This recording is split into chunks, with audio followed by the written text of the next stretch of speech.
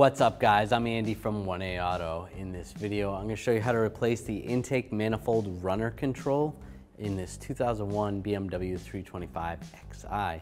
If you need this part or other parts for your vehicle, click the link in the description and head over to 1aauto.com. To remove and replace this intake manifold runner control, you don't necessarily have to take all these panels off or this cover or even the airbox, but it's a lot easier for us to show on camera taking it out. With the trunk open, over on the right side or the passenger side, there should be a cover that goes right here. This vehicle doesn't have one, but you're gonna wanna remove that cover. Battery is located right here. First thing I'm gonna do is take a 10mm socket and a ratchet, loosen up this nut for the negative terminal, and that's loose. Slide off the cable, slide it out of the way. I want to take these push pins out right here. I'm just going to use some side cutters, get this center pin, pull that up, and then slide it out.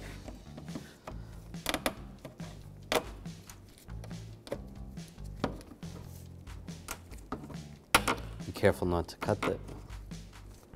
Get those out. Just grab this piece, slide it out. Just going to disconnect this connector to the mass airflow sensor, push down on this tab, wiggle it out. Take a straight blade screwdriver, loosen up this clamp right here. Should be good. You can push that snorkel off right there. And there's all these clips holding the top of the airbox off. I'm just going to take the top off.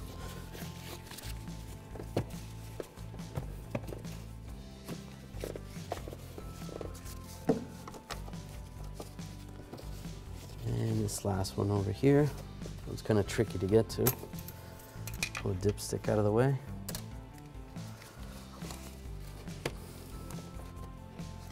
And just grab the airbox, pull the air filter out. I'm going to take these two bolts out. I'm going to use a 10mm socket extension and an electric ratchet. You can use a regular ratchet if you don't have an electric one or an air-powered one.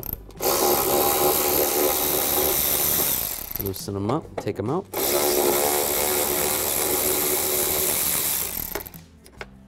And just grab the airbox, slide it up. This wire is on it. There's a little grommet right here. Just try to slide that out. All right, take that off. And just slide this out of the way. I'm gonna take this cover off right here. Just take these clips, twist it to the side. Just like that. Grab this and slide it out. This weather strip might be in the way. It should slide forward. You can take the cabin filter out. It slides out as well.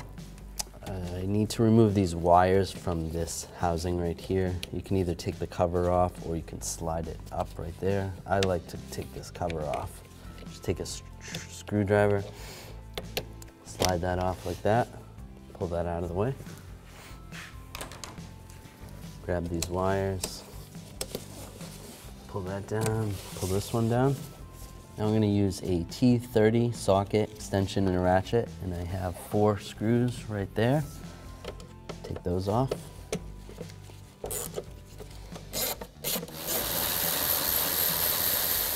So it's all loose. You just slide this panel up, slide it out of your way. Just gonna take this weather strip off and just slide it up. There's a retainer right here. Slide this retainer out. And then slide these hoses off here in the wiring. You should be able to slide this up. You might have something holding this in near the firewall, but this vehicle doesn't have that. So, and just snake it past the hose.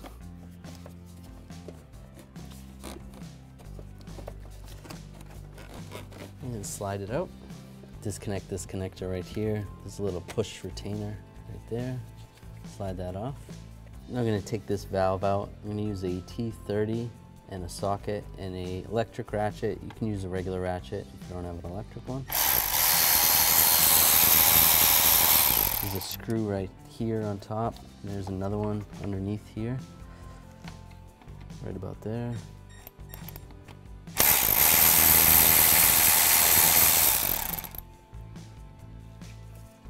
like that. Take those out.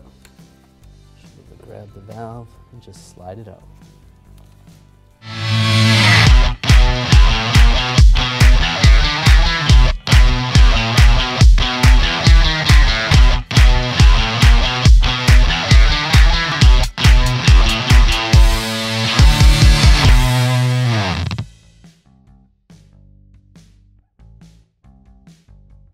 All right, now we'll take this and just slide this back in position, just like that.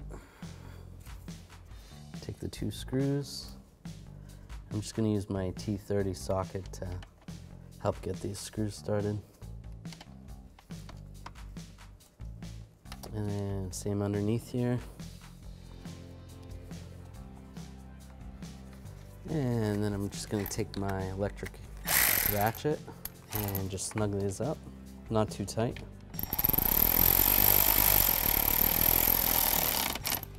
That's good.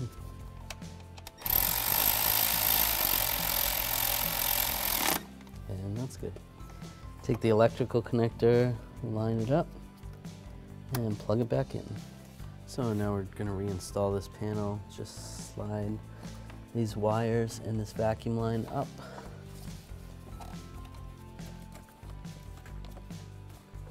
And if you struggle to get this in, you can always pull the vacuum line off the brake booster. Just pop that out.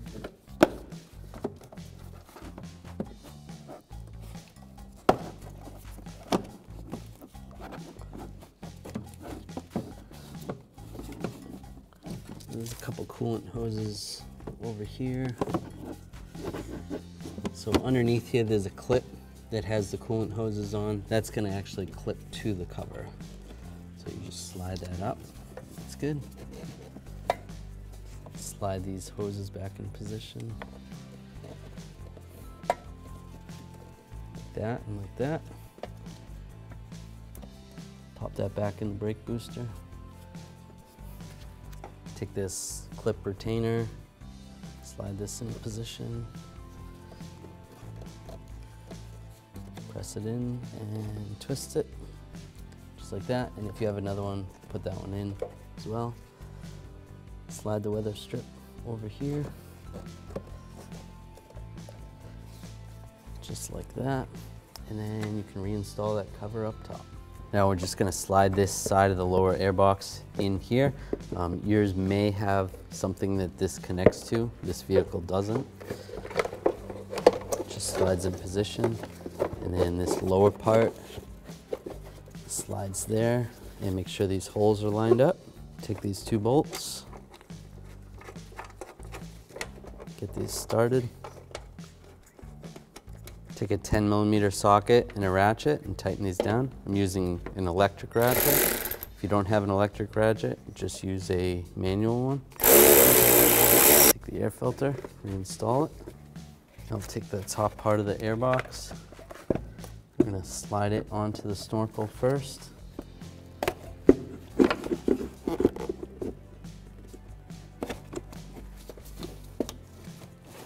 Just like that. And then there's all these clips. Take these clips, lock this part down, connect the mass airflow sensor, or airflow meter. I'm going to slide this clamp right here, take a straight blade screwdriver and tighten it down. Just snug, not too tight. Give it a shake, make sure it's good. Take this piece, slide this into the airbox, just like that. And there's retainers right here. Take those push pins, and lock them down.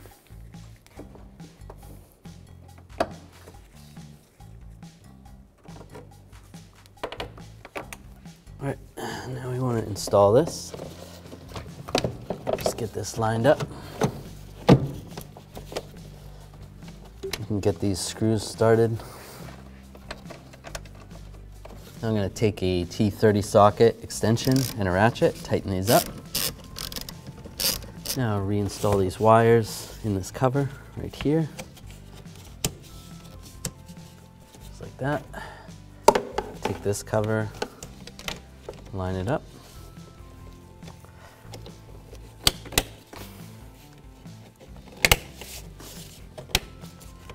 And that's good.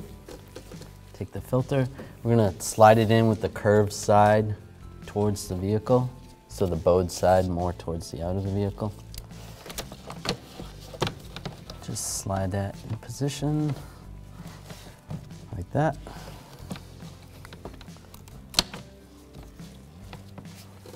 We'll take this cover. It's gonna just slide in underneath this weather stripping. Just push it in. Get these lock tabs to line up and lock them down. They're spring loaded. And the last one. And you're good to go. Then we can take the negative side, connect the negative side. Take the same 10mm socket and ratchet, tighten it up. That's good. At this point, if you had that cover, you're going to want to put the cover back where it goes. Thanks for watching. Visit 1aauto.com, your place for DIY auto repairs, for great parts, great service, and more content.